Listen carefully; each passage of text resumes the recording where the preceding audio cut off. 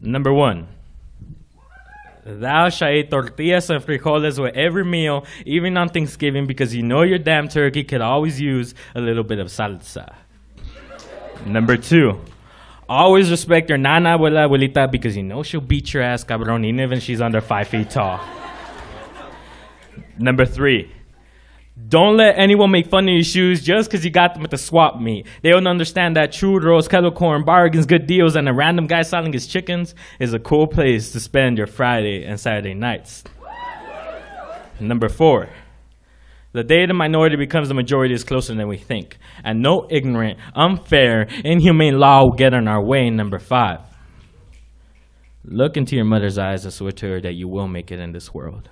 And you will make something of yourself. And every burrito she rolled, every taco she served, every restaurant she worked in, every insult spit in her face by bosses who abused the fact that she had no papers, every trailer park, every sleepless night, counting numbers that will never make ends meet, making sure we had a damn tortilla and our stomachs will not go to waste because that one tortilla in my stomach has become a fire. And I will redeem myself, Mom. I will redeem myself, and everything you did for us will not go to waste. Number 6.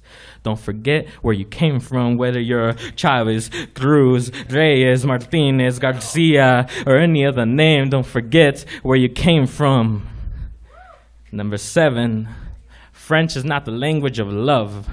Lo siento por los que nunca van a saber lo caliente que es el lenguaje español, el amor y hermoso que es cada palabra que corre por mis venas hispanas. Yo también soy americano. Yo tengo sueños, pago taxis. Número 8. Can you hear the sweat drip? Dripping puddles of generations into the dirt, evaporating in the hot desert sun like we never existed. The 8th commandment is the sound of his knees dropping to the ground.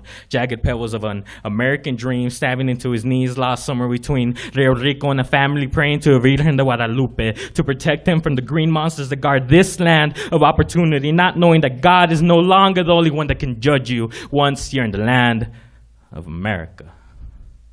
Number 9. Don't let them take away years of blood, sweat, and tears, books, classrooms, racial discrimination. What's next?